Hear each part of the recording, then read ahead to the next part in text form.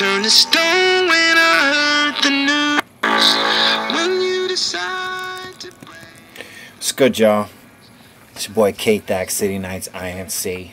Now you know, aka the blog killer. Now you know I couldn't let a couple days go by without talking about the situation with this Plaxico Burgess guy from the New York Giants. You know, hometown team, New York. But what is wrong here? What's the problem with this equation? You know what I mean? Athletes for a long time now have been getting themselves in trouble. But one thing me and somebody was actually talking about the other day was that before being an athlete, before being somewhat of a public figure, all of these people, men, women, are just men and women, period. They're man or woman first. And, you know, they do make stupid mistakes. And I'm not saying it's a mistake like, oh, he should be forgiven or whatever the case may be. Because in his case, I think I would agree with a certain reporter that said, you know, he was trying to be tough, trying to be the tough guy, rolling with a piece and everything like that.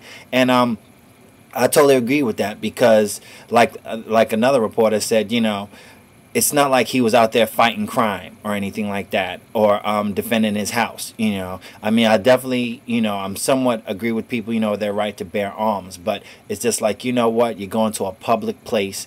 You're a person that definitely makes over probably $5 million a year. And it just makes absolutely no sense to me at all, this situation that this young brother has put himself in, because now it's just bringing to surface a whole lot of other dumb mistakes a lot of other athletes has made. Every going from names like OJ to Spreewell to Marion Jones, even Joe Namath like got in trouble back in the day. Lawrence Taylor, Adam Pac-Man Jones, you got heard about him. Michael Vick, definitely in the news. Jamal Lewis, Ray Lewis, Leonard Little. And I'm not even a sports fan, but I just know all of these names from research that I've done and just hearing about them. Jason Williams, if y'all remember that back in the day, like he killed a guy. You know what I mean? It's just like stupid mistakes by, you know, people that just have so much. And when there's people, you know, back in the hoods and you know, the low income neighborhoods and everything like that have nothing, that somehow or another fly straight, you know what I mean? But it's like these overnight, you know, millionaires or whatever don't know what to do with themselves other than act crazy. And it's kind of wild that happens. But you know, I mean, what can I say? The guy made a dumb move. And if those of you that are listening that are not in New York, one gun gets you 3.5 years. 3.5 years. So 3.5 years because you wanted to be a tough guy and you make so much money that I guess you can't afford a bodyguard, and you're rolling with a bunch of dudes that are either your size or bigger, but somehow or another you needed a gun. Come on, Plax, man. You're killing me right now. You are absolutely killing me because I just don't believe you. Even going back to names like Darryl Strawberry. Come on. You know what I mean? I mean, this is an absolute situation that is setting us back once again as, you know, not as a people, just as kind of like men, you know. It's just like, you know, you would never see Lisa Leslie carrying a gun to go to a club or anything like that. Any of these female athletes, you know.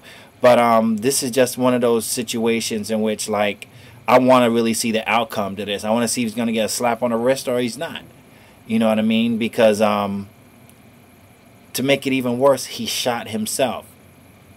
What's going on with that? Pulling a straight, you know, 8 Mile move. I forgot the kid's name. Oh, Bob. MC Bob. He pulled an MC Bob and shot himself. So it's really a situation I really want to see play out, because this was just straight up ridiculousess, and people, we gotta get better about this. I got a reply back about people wanting to know more about the DC Comics versus Mortal Kombat game. I'm gonna hit you guys with a blog about that a little bit later this week.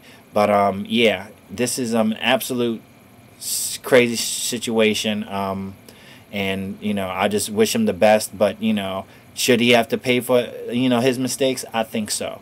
So on that note, I mean, tell me how y'all feel. You know, hit me up. Y'all know where to find me. You know, Facebook, MySpace, you know, City Nights, inc.com/blog, and these are about to come through you too. I'm about to throw these into podcasts too, so check those out too. I'll let y'all know when they're coming through on the podcast, so you know you can rock with me on your iPod too. All right, so until then, stay warm out there, people, and be safe. All right, talk to y'all later. Peace.